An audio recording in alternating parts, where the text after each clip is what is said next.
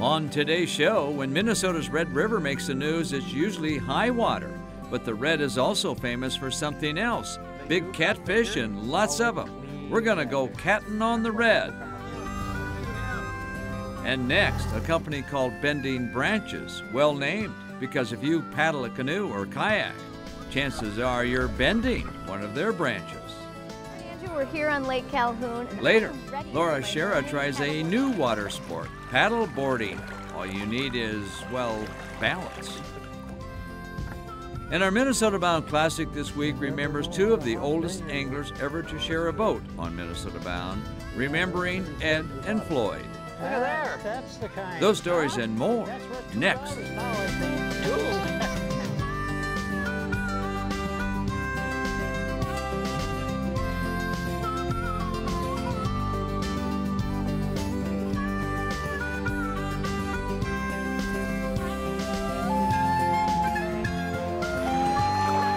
Minnesota Bound.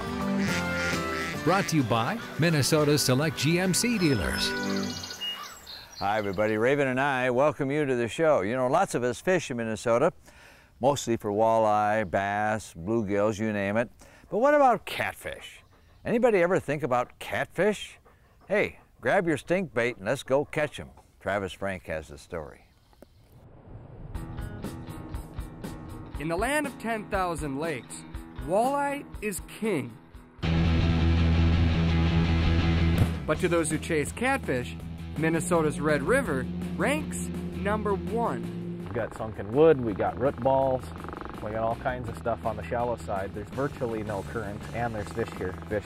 There's a couple fish there. Trophy channel cats lurking around every bend.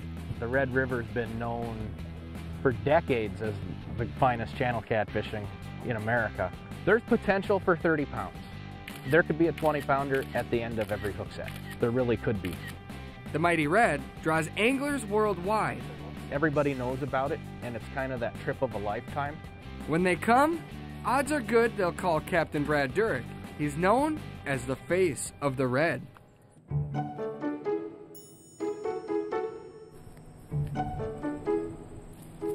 With freshly caught bait, we put out our spread. Each cast perfectly placed according to the flow of the current. Then, it's only a matter of time. There you go. Is he on? There you go. Give him a little set. There you go. Got him. Got him. Oh, it's a baby. Well, he's not a monster at all, but he is my first Red River catfish. You got to start somewhere, right? I'm going to put him back. We've got a 20-pounder waiting. I've always kind of been the black sheep, whether I like it or not. And, you know, I'm a cat guy in a walleye world now. But when the rod bends, nobody complains. Fish on. That's a better hit. Yeah. That's how it's supposed He did to not work. mess around. There you go. That's a little better. Nice. That's a little better. Now we're talking. Now we got one. This is probably about an average size. This is how big is that? a middle of the road. He's probably 9 pounds. Bottom line, when you think about why people come here, it's about the fight. That's what kind of drew me to him in the first place. Guiding wasn't on the list of things to do. That just kind of happened. In fact, it wasn't until Brad turned 22 that he casted his first line. First fish ever? Yeah. When I was 22 years old, just out of college. His first battle with a cat changed his life forever. Oh, nice fish. Hey, well, we got attitude anyway. Yeah, he just came to life. There we go. That's a little better. Nice. There we go. He's carried a little midsummer weight. There you go, pal. Thanks for stopping. At first it was about the fight. The second was learn how to catch fish consistently. And then it was put people on fish, enjoy the excitement of them catching fish. Got him. Come on, baby. And out from under you. Another one of those middle-sized ones. That took about 3 minutes. That's how it's supposed to work. Nice. It's a beautiful fish. That one was on the frog? That was frog. If we run out of frogs, I'm running up in the weeds and getting some more because they are loving this right now. Well, from that point on, we started catching bigger fish. And how do you get on bigger fish? And, what makes these things tick? In a river that changes by day, Brad developed his own pattern and wrote a book on it. Cracking the channel catfish code. Nobody had ever written about this stuff. Nobody ever talks about this stuff. I've taken everything I've put together and put it in one spot. And his results speak for themselves. There's always a contest between me and the fish. Come on, fish. There we go. There we go. Nice.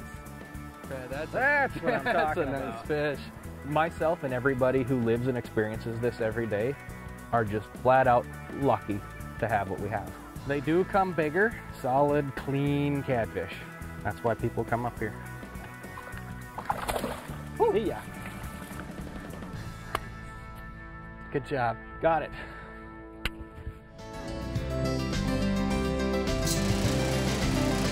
When we return, the story of Bending Branches, makers of paddles and such. Minnesota Bound, brought to you by Minnesota Select GMC Dealers. Connecticut. The Minnesota Agricultural Water Resources Coalition.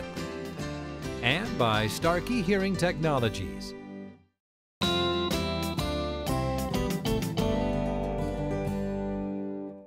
Up next, we always take for granted some of our outdoor products that we use every day. We don't think about how they're made, like paddles, canoe paddles, kayak paddles. Let's take a look as we found out how they're made.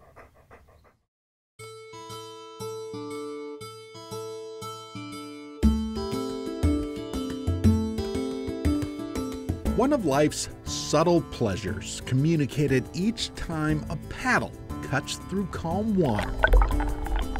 Self-powered travel is an art, much the same as the act of creating the gear. At Bending Branches, Wisconsin facility, workers start with locally harvested wood. Lightweight but strong natural materials. We got butternut here. That's 3/4 inch by 1.75.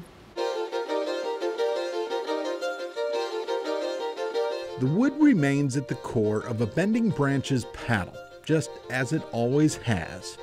The company long ago outgrew locations in St. Paul and Minneapolis, eventually finding its current home in Osceola. People really like the feel of a wood paddle. It's warm in your hands, it feels alive, soft, very comfortable. All right. Workers match different strips of wood to create the basic DNA of a paddle. This machine is like a giant microwave. The pieces that we chopped are now into a basic blank. As the roughed-out design moves down the line, woodworker Ron Haltman adds Bending Branches' special secret sauce. The rock guard is going to be the tip material on the end of the paddle when we're done. A recipe brainstormed by company founder Dale Kicker. I got the bright idea of combining the Kevlar fiber into a plate material and incorporating it onto the canoe paddle for more tip durability. Well, the idea worked. All Bending Branches paddles now have the signature tip. We're going to bring it down to the actual finished thickness size, and that happens in about 30-35 seconds. A heavy-duty sanding machine takes the rough stock down to the perfect paddle. It's about 295, that's where I like to see them. It is right here that woodwork goes high-tech. Okay, so the program's in there for this particular paddle. The cutting machine further shapes and refines each paddle. A bit more handwork, and this piece is complete. Only after one special add does the paddle go to the final dip tank. Well, we're making tens of thousands of paddles and growing fairly rapidly, so that number just keeps increasing every year. You got it? Maybe Bending Branches' success goes back to that first sensation, the very moment when a new paddle touches water.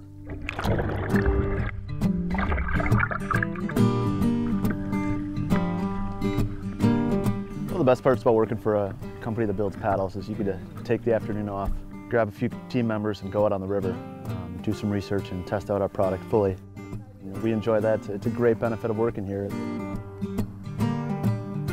This paddle here's been all the way to York Factory, 2,500 miles on it. The ultimate reason for paddling and for being outside is taking in nature and taking in what we have to offer. Very enjoyable experience being outside and being with people you care about and having a good time and smiling and taking in nature.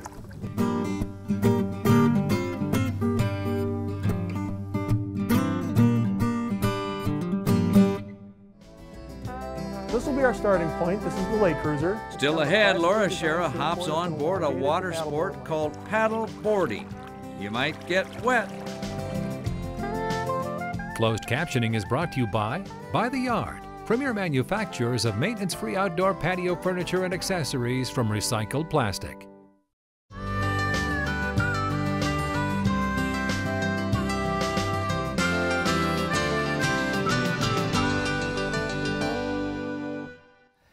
Welcome back, and if you're just joining us, we just finished a story about how paddles are made. Well, Laura Schara has found a relatively new sport involving paddles called paddleboarding. Paddleboarding. It's emerging as the fun new way to work out, enjoy the sun, and take in some nature, all on the water. Now it looks simple enough, but how do I get started? Hi, Andrew. Hi, Laura. So I am a fitness fanatic, and I've been dying to try some paddleboarding. Well, paddleboarding is an excellent workout, a great way to stay in shape or to get fit. It's a full body workout. Well, I have to tell you, these boards look a little intimidating because of their size. So where do I begin to find the right one for me? Well, there's a few different types of paddle boards, so let me walk through each of them with you and we'll see which one works best. So this will be our starting point. This is the lake cruiser. It's kind of a classically designed surfboard that's been elongated to paddleboard length. Some of the nice features with it is it cruises on the water really well, it turns fairly well, but the downside is with it being just a hair narrower than some of the other paddleboards that are out there, it doesn't quite balance quite as easily. Well, considering I'm a beginner, I'm not sure if this one is probably for me. Do you have anything else? Well, here's the next board that I have to show you. This one's called the touring boat. It's a lot easier to balance on compared to the lake cruiser, and it's been designed to be able to hold a straight track. It'll be able to slice through the water very quickly, very easily. Would this board move too fast for me if I'm a beginner? It wouldn't move through the water too quickly for you. The downside with this boat is that it wouldn't turn very well. So this again is maybe for someone who's more advanced. A little more advanced, has a little bit of technique behind them, is looking really more for exercise or potentially training for paddleboard racing. I'm noticing it doesn't have the foot grip here. From the bow to the stern, it's basically been turned into one giant yoga mat, so it's tacky and able to be stood on no matter where you are on the board. So you're telling me I can do a downward dog on this thing? Yes, you could, or if it's me, a downward kasploosh. Well, I love yoga, and one thing I don't want to do is fall in the water. So the fact that this has one giant foot grip, I think I'll take it. So I have 3 paddles here for you to take a look at. This one is the first one. It's a little more of a basic design, basic build. It's aluminum construction with a plastic blade. Officially, you should be about 5 to 7 inches above your head is the official height. And a good way to double check and see that is actually to raise your arm into the air, and your palm should be able to just rest right up against the paddle. A couple other options that you can get. There's a carbon fiber one. So this blade here is made out of carbon fiber. This one here can be adjusted. Pop this knob out, and you can slide and adjust this blade exactly to what height you need. The third option I have for you is a little more of a nicer looking paddle. This is a wood blade with a carbon fiber shaft. Now that we've seen the paddles, is there one that strikes you as the one you want? I like number 2 because it's lightweight and it's also adjustable. Perfect. So here I have a life jacket that should work out pretty well for you. Let's say we give it a try and see how it fits. There is one more thing that you are going to need in the state of Minnesota, and that's going to be license and registration. So once you have your registration in place, then you're good to go. Let's hit the lake. All right, Andrew, we're here on Lake Calhoun, and I am ready for my morning paddleboarding workout. Pick the boat up, come on in the water here. So the easiest way to get on a paddleboard the first time is to get on your knees right where the handle is. This will be your balance point when you're standing up on the board. You have a nice low center of gravity.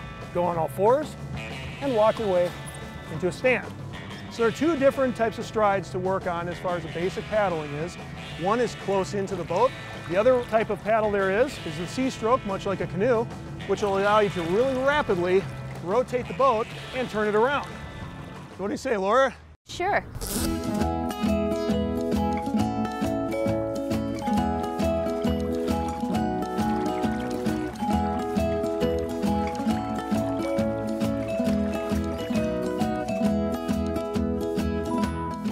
that wraps it up for today's adventure, and if you're not quite ready to invest in a paddleboard, you're in luck, because right here on Lake Calhoun, you can rent one. You gotta get started somewhere, but most important, just get outside. When that bobber goes down, set the hook. Coming up, our Minnesota Bound Classic remembers two very memorable anglers, Ed and Floyd, representing more than 2 centuries of fishing in a boat. All my years, I never figured out.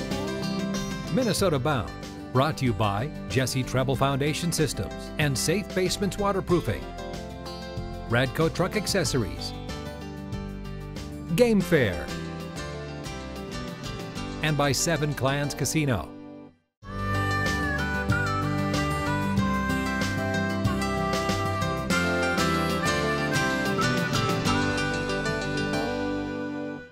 Time now for our Minnesota Bound Classic, and a classic indeed it is. You know, if you're a fisherman, very seldom do you get the chance to share a fishing boat with a couple of guys, both more than 100 years old. Fish for walleye or bluegills? For whatever we can catch. That's a good plan. Yeah, today they're going to be a little bit slow, I think. They're probably in the deep water now, too. When it comes to fishing, well, this is a boatload of experience. You never know on a hot day, though. No, that's true. Yeah, they're going to be towards the bottom. If anybody should know how to catch them, this fellow should. There's a couple of nice ones in there. He's Floyd Doty of Glenwood, Minnesota, born March 25th, 1901. Floyd's running the boat for his fishing buddy, Ed Barcel of Maple Lake. Ed's a year younger. I can just sit out here and relax and forget I don't everything. think you ever get tired of fishing. 2 centuries of fishing trips, and they're still watching bobbers. What do you got? Oh. Nothing. Weeds. Weed. You hooked a weed. Boy, I Oh, really thought I had something. That was an exciting weed. Weed or fish, fish or weed. It's no big deal. Living more than a century. Now, that's a big deal. Yeah, that's the first one I fished. It was over 100. You see, when you meet another one, then you can't say you're king of the mountain anymore. that stops right there. Yeah, right there. In their younger days, Floyd was a farmer. Ed worked in the Twin Cities. Their wives are both gone now, even some of their children. All right, let's go catch them, Floyd. Floyd seems almost timeless. When he was younger, just a century old, we shared a boat together. He ran the motor. He also caught most of the fish. Oh, it's a big bull sunfish.